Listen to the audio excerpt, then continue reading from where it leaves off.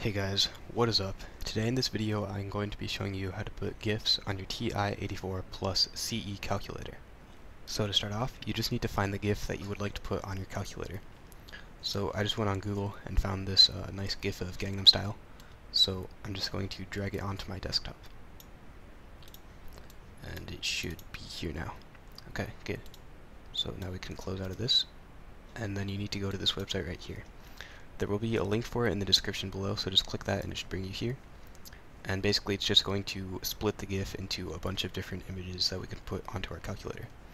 So just choose the GIF file and click upload. And then just click split it down here. And it will split your GIF into a bunch of different images.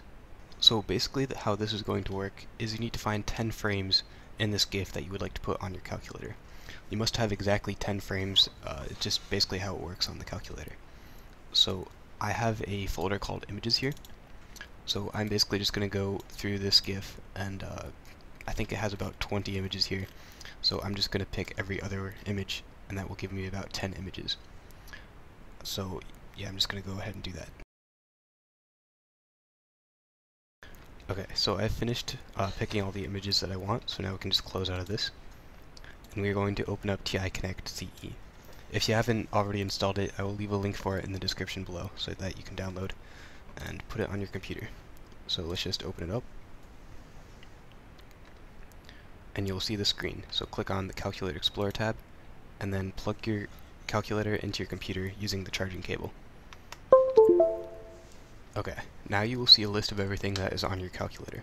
So just drag this off to the side, and then we're going to go to our images file and just select all of the frames and drag it into this list right here. And you don't have to change anything, it should automatically put everything in order for you. So just click all connected calculators and send. Okay, so the next step is to put this program right here onto your calculator called GIF Player. It's a program I wrote, and I'll leave a link for it in the description below.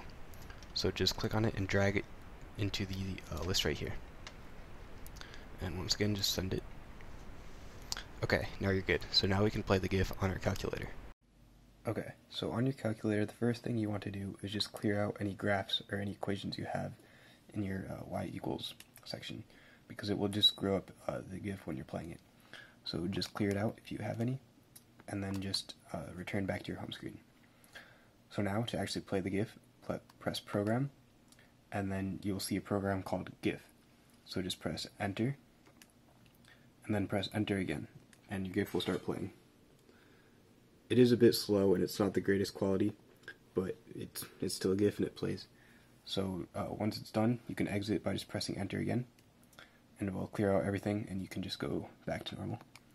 Or you can play the GIF again if you want to. So yeah, that's basically how that works. I hope this helped. If it did, don't forget to hit that like button, and I will see you in the next video.